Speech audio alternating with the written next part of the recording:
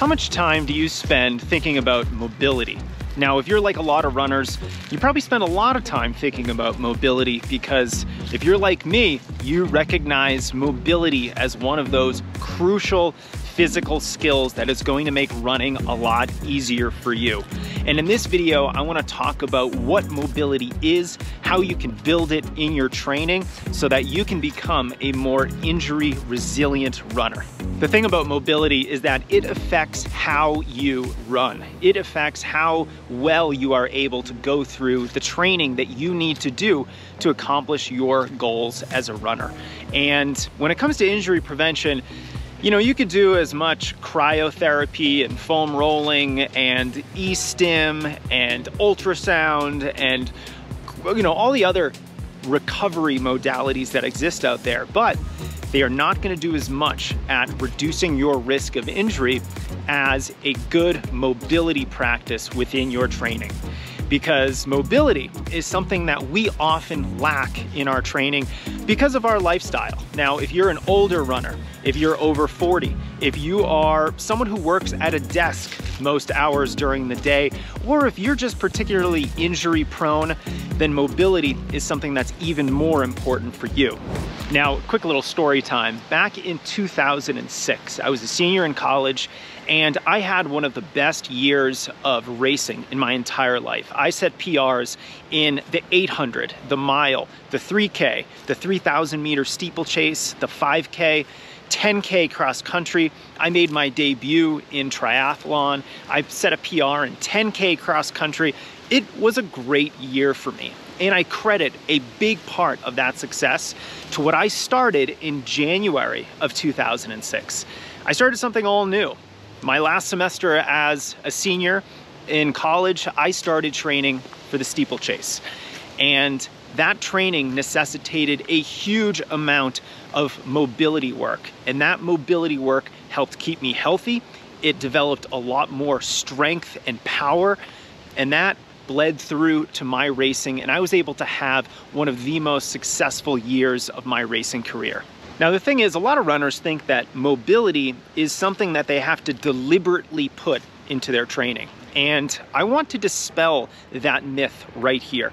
Mobility is your training. Let me say that again. Mobility is your training. If your training is structured really well, you are going to already, by default, have amazing mobility because you are working on it on an almost daily basis.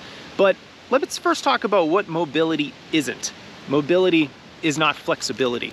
We are not gymnasts, we are runners. We don't have to be super flexible.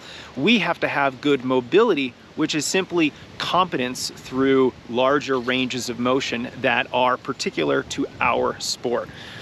And because we're not gymnasts, because we don't need all that flexibility, we have to recognize that actually it's a good thing if we are a little bit tight, because stiffer tendons, stiffer muscles are going to create stiffer springs. And if we think of our legs as springs, then we're going to be much more efficient, faster runners. Our legs are going to be able to be stronger. They're going to hold more tension with every stride. They're going to return that tension, and you're going to run a lot faster. Oh, hello. I'm excited to announce that Exogun is sponsoring this video. Now, if you haven't heard about Exogun, they make, according to Runner's World, the best value massage gun that you can buy. They're under $200 right now. They have 4 different attachments. They have higher speeds than a lot of the more expensive massage gun brands that you can buy out on the market. And what I love about my Exogun is it has an angled head, which makes it much easier to get at some of those more difficult to reach areas like your calves and your hamstrings. And the fact that it has really great battery life, up to 4 hours, depending upon what speeds you're using with the massage gun. Now, ever since I've been competing for Connecticut College, I have recognized the value of massage. And I used to get a sports massage every couple weeks when I was running cross country and track because it's just physically and psychologically relaxing. It can really help with bringing extra blood flow to your muscles, and it just feels good. And that has real value for runners. So if you're in the market for a new massage tool, highly recommend the Exo gun. They're powerful, the battery life is great, and they're affordable. You can go to exogun.com, learn more about them, and check out all of the different types of tools that they have available. I'm currently using the Dream Pro, which I think is on sale. So go check it out, and I'd be really curious to hear how you feel a couple weeks after using a regular massage tool like the Exo gun. I think you're gonna be feeling great. All right, so if mobility isn't flexibility, then we're not gonna get there through static stretching. That kind of flexibility work has almost no impact on your ability to be a mobile runner. And if our mobility is our training, then really what we're talking about is comprehensive training that builds you into a well-rounded athlete. Not just a runner, but an athlete. And so now our question becomes, well, what is all these activities? What are these activities that are going to help us develop this great mobility? And so let's go through them right now, because there are quite a few, and I'm sure a lot of these are activities, workouts, etc., that you probably haven't thought about as something that can really help with your mobility. So we can get extra mobility through the types of workouts that we run. So a great example, hill workouts. Hill workouts put you in a different range of motion because you're running uphill. They require a lot of power. So if you regularly include various types of hill workouts into your training, then you are building mobility directly into your running program. Now, we can also build mobility through speed development workouts where you're practicing running as fast as you can. We can also do hill sprints. We can also do strides. Any activity where you are running nearly or as fast as you can possibly go is very helpful for mobility. Now, of course, it's not just running fast that helps build mobility, it's also where you run. So for example, if you're running a lot of technical trails that have a lot of elevation gain and loss, you're working on your mobility. And so those are some great examples of how you can work on mobility within your running. So the types of running that you're doing can help you build this valuable physical skill. But we can also do this in some of the other activities that we do as runners. So for example, strength training is probably one of my personal favorite ways of building mobility because it puts us in a lot of ranges of motion that we don't experience in our day-to-day running training. And so for that reason, I absolutely love it. We can also do form drills that you might do as part of your warm-up process before a faster workout.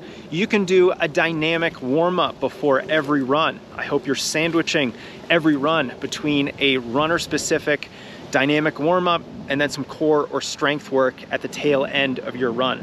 And so if we're doing dynamic flexibility work before our run, we are running fast regularly, sometimes on hills, sometimes on technical trails, and then we're doing our strength training after our running, we are really building mobility into that program. Now, a lot of you know that I've recently really gotten into road biking. I think it's a wonderful complementary activity for runners.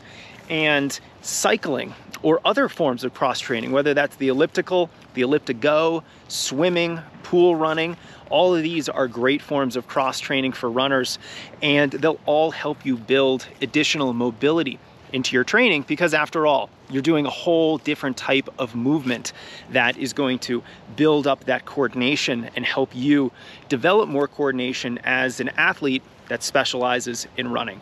And of course, things like massage, foam rolling, using your massage gun or whatever other massage tool that you might have, these are all really great for developing mobility because they help improve your range of motion. So you can see here, we have a wide menu of options for building mobility, from the types of running that we're doing, how fast we're going, the surface that we're running on, the elevation changes that we're experiencing, also the drills, the strength training, the cross training that we're doing. These are all such great activities for building mobility, and they also have a great side benefit of building strength, of building power, of building additional aerobic fitness. So you can see how everything always comes back to a well-rounded training program. If you have a well-rounded training program, then mobility is not something that you have to worry about, and your injury prevention efforts are top-notch. So as you are rounding out your fall training, as you're thinking about your big goals to end 2021 and hopefully catapult you into 2022, I hope that you can put mobility a little bit more front and center in your training by designing better training. And so we've covered a whole variety of different things you can incorporate into your running that's gonna help you prevent injuries, that's gonna help you boost your mobility, and that is really gonna help you become a better athlete in general, which I think has benefits across the board. So one thing I wanna encourage you to do is not to include all of these things in your training right now if you haven't been already. That is a lot of different changes at once, and we wanna incorporate these gradually. We want to insert them into your training much more gradually so the injury risk is lower and you're giving your body enough time to adapt to these new changes. Now, one of the things that I absolutely love, I mentioned this earlier, is strength training, because number one, it's relatively low risk. If you're not lifting a crazy amount of weight, and the amount of weight that you lift is not nearly as important as the movement itself, then the injury risk is very, very low, but the benefits are outsized. You're gonna gain strength, you're gonna gain coordination, you're gonna gain mobility, you're going to gain power, it's gonna improve your running economy, your ability to run fast, especially at the end of races.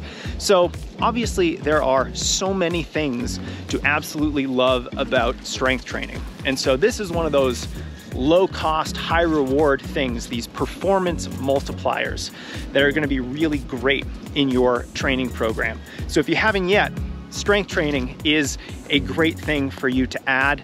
And if you're not sure where to start, we cover a lot of tips in our free strength e-course that you can sign up on the Strength Running site.